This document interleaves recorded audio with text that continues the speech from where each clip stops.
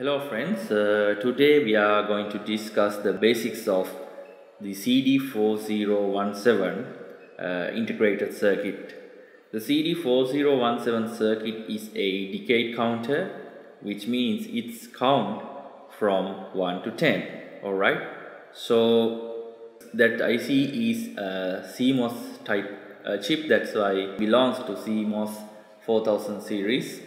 So it's count from 1 to 10. Alright, so let's have a look about this IC within the Proteus Simulator. Alright, so let me go ahead and open the Proteus Simulator here.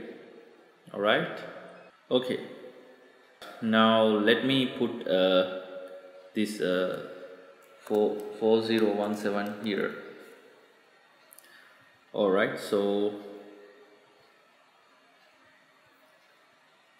this is 4017. If I click and drag here, so you can see the IC like this. Alright, so there are some pins here, so alright, here we go.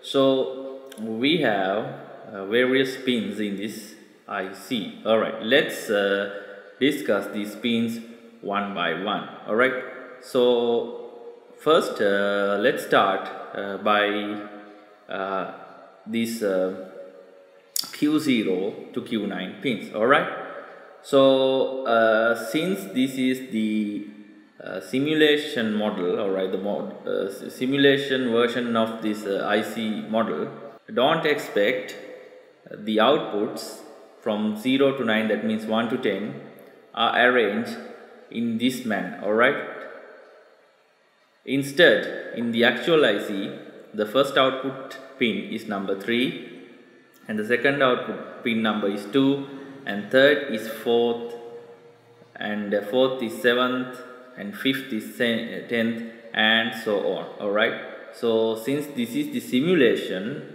this model arranged the pins, these output pins, such a way that those pins are in order. Alright, but in actual IC, this is not the case. Alright, so now in this IC, pin number 3, 2, 4, 7, 10, 1, 5, 6, 9, 11.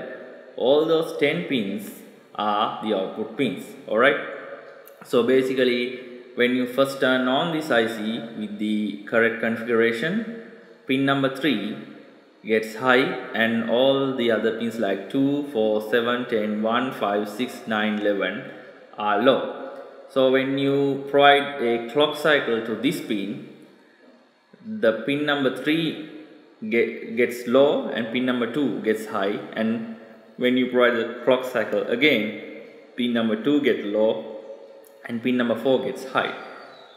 So like that, these outputs getting higher and other outputs getting lower with the clock cycle. Alright, so now these are the output pins. Alright, so now let's discuss the other pins as well. Alright, so obviously you cannot see the ground pin and the plus voltage in this IC, because in the simulated version it is internally connected to VSS and ground. Alright, right, now next pin is this CO, the pin, that is the pin number 12.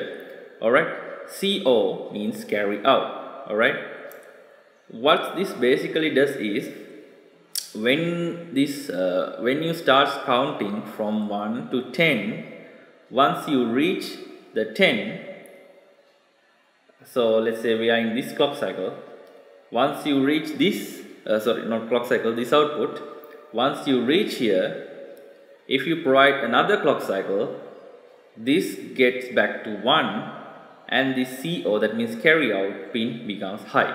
Alright, and after that, when you counting through these pins, this CO again gets low, the CO pin gets high, once you go from 11, the pin number 11 to pin number 3 again.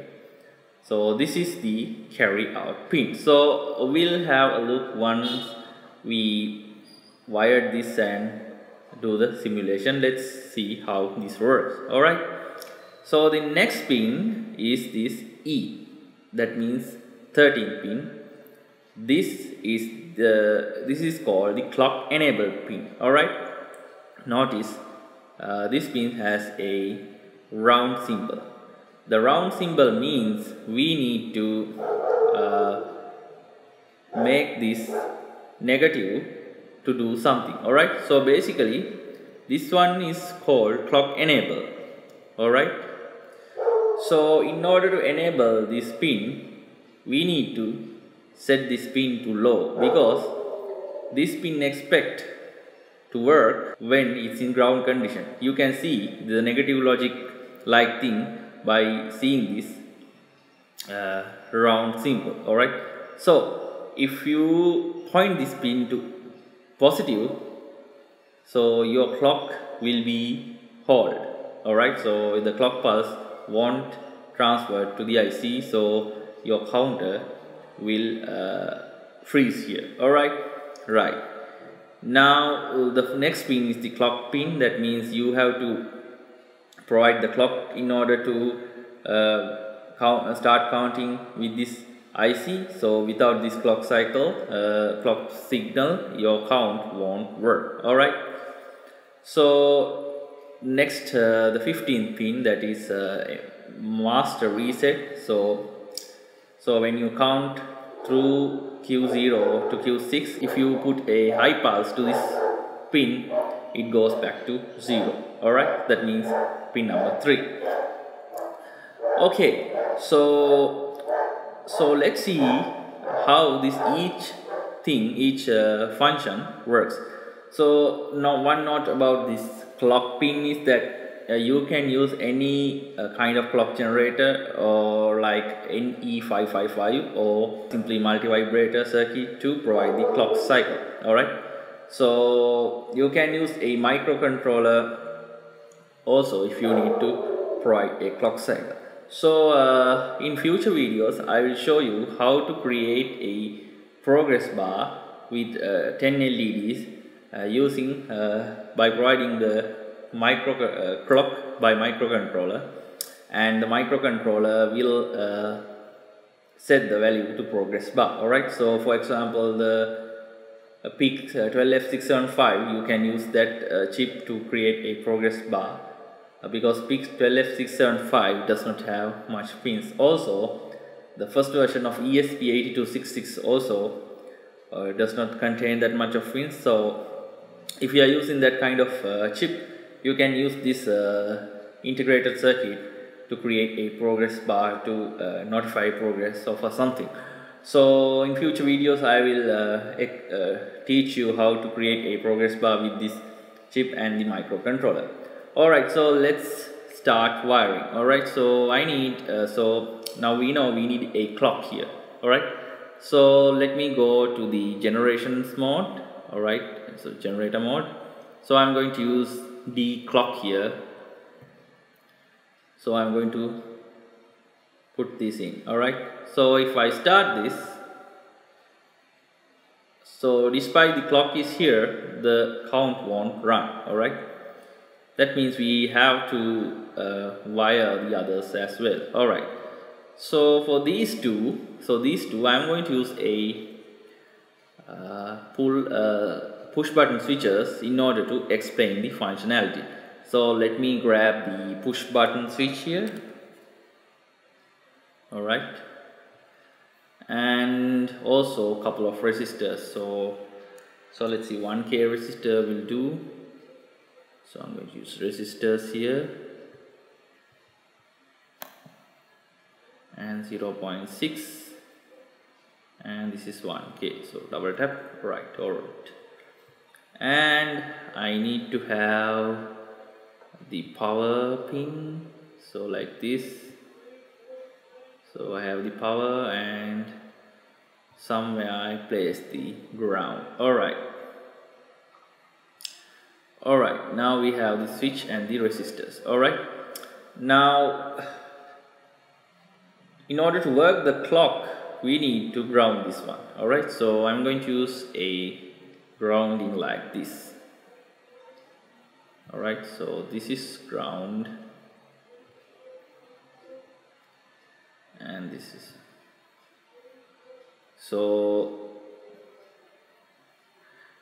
this one should, this pin also should be in ground. So if I hide it becomes reset. Alright, so if I connect like this and start the simulation, this should work. So as you can see, for every positive clock cycle the counter gets increased. Or so now you can see pin number 4, pin number 7 and pin number 10, pin number 1, 5, 6.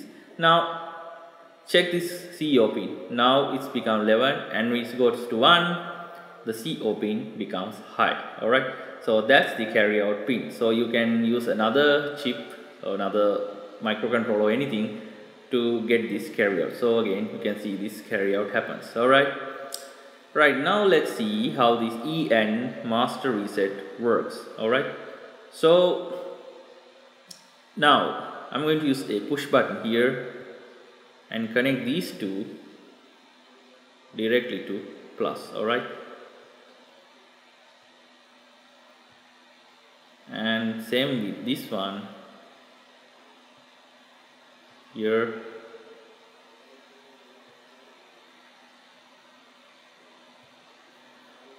Now start. So no magic happening here, still everything is same. So if I click this reset, you can see it goes immediately to 0. Alright, see, it immediately goes to 0. That means pin 3 basically it resets. Notice the CO pin also gets high when you press the reset button. See, so that's how reset works. Alright, now what about this pin? So E. So if I click this, notice the pin won't reset, but instead it holds there. Alright, so if I release it, then the counting continues. So if I click here again, notice though the clock cycle is supplied, the counter won't work. The counter basically now in hold position. It's now acts like there is no clock here. Alright, so if I release it, it goes back to normal. Alright, so this is the basics of the CD4017 integrated circuit. So this is in the simulation environment. So in next video we'll look how this IC works and how the pin arrangement in the real integrated circuit. Alright, so thanks for watching. So this is a kind of short video. So thanks for watching, and don't forget to subscribe to my channel, that is Fun Text with Hashan. Also don't forget to click the bell icon so you will be notified when I upload a new video. So thank you very much and thanks for watching.